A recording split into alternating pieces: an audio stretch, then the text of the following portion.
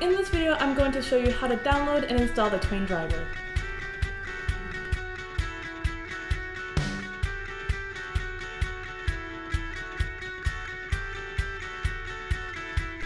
Install the TWAIN driver to your PC. Please note, it is strongly recommended to restart your computer after it's finished installing. Your computer must be connected to the back of the scanner with a USB cable in order to use TWAIN. When the USB cable is connected to the computer, you won't be able to use the scanner screen.